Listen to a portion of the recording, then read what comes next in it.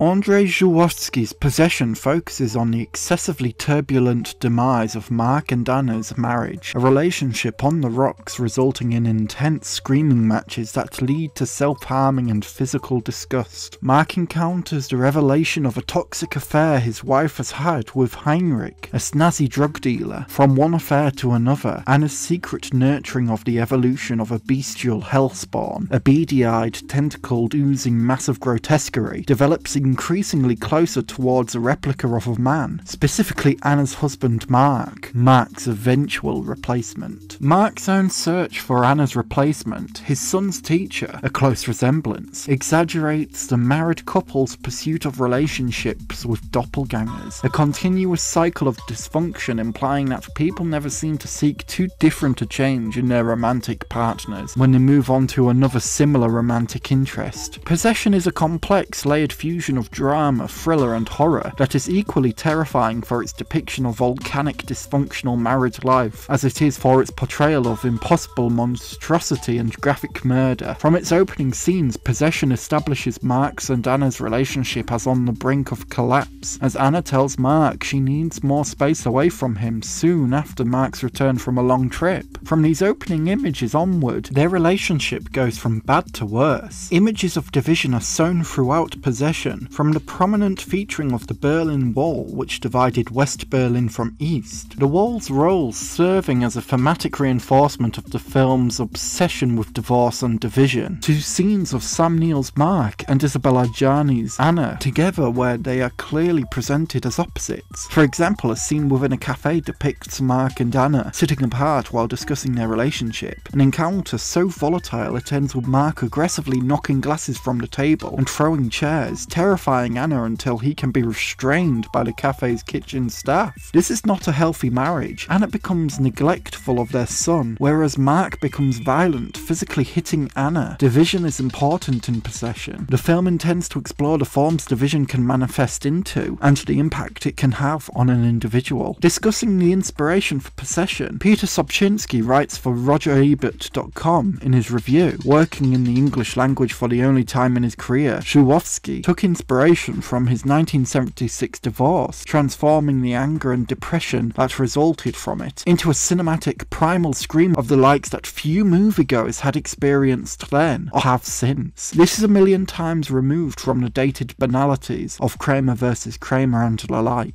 Taking inspiration from such a turbulent period in his own life, resulting in frustration and depression, Żuławski's Possession becoming an expression of how division and divorce impact one's self feels weightier. The actor's performances of fury, self-harm and domestic abuse is a manifestation of Żuławski's own anger. When Isabelle Adjani's Anna, cackling maniacally down the tunnel of a subway before destroying her groceries against the wall, devolving into barking, shrieking, wailing and screaming, rolling around in her own filth, milk and blood. This scene feels like an encapsulation of the devastation and dismay at its most extreme that may bubble away inside someone, discovering that as their relationship collapses, there really is no chance of recovery. The scene emanates hopelessness and fury to such an extent that it's terrifying. Terrifying in the sense that losing the love of your life might feel. The impact is the epitome of extreme dread. Adjani's performance feels so incredibly brutal that it's difficult not to feel some concern for her own personal well-being within the film. Żuławski's anger can also extend to Possession's own monstrous revelations. Anna nurtures the evolution of a beast which she makes love to, a beast which gradually takes the form of her husband Mark. Mark's own romantic interests in his son's teacher, who resembles his own wife, can be somewhat mirrored in Anna's own bestial affair. As romantic partners move on to the next, what if their next partner is similar to ourselves? What if our next partner is similar to our ex? The resentment of this action is in full force in Possession's climactic spiral staircase scene, when Mark aims a gun at his doppelganger, as if to silently ask, how dare she be with a man who is exactly like me? What makes him better than me? Not only does this feel reflective of resent built up from divorce, but it seems to reflect resentment that develops long after the death of a marriage, targeting the steps an ex-partner may take to move onwards in their own romantic life. Not only is Possession furious with the downfall of a marriage, it is frothing with rage at the daring one has to have to emotionally move on. In conclusion, while Possession isn't necessarily the easiest film film to follow. The film's conclusion results in the beastly doppelganger of Mark lusting after the Anna doppelganger, the schoolteacher, through her apartment door, as Mark's and Anna's son drowns himself in the bathtub, possibly to avoid further emotional turmoil in the form of shouting matches between a father figure and a mother figure. A morbid image to close on. Possession is undeniably an aggressive film reflective of Żuławski's own anger and depression through divorce. Żuławski finds division everywhere in Possession, demonstrating the human and historic significance of division. The Berlin Wall, the way Mark and Heinrich fight over the same woman, the way we can lose control in times of vulnerability and turmoil. Possession demonstrates that uncontrollable rage and terror that the uncertainty of division can cause. No scene is left without frustration. It is filled with resent, anger and fury towards everyone and everything, and like eavesdropping on an uncomfortable conversation, it is impossible to escape.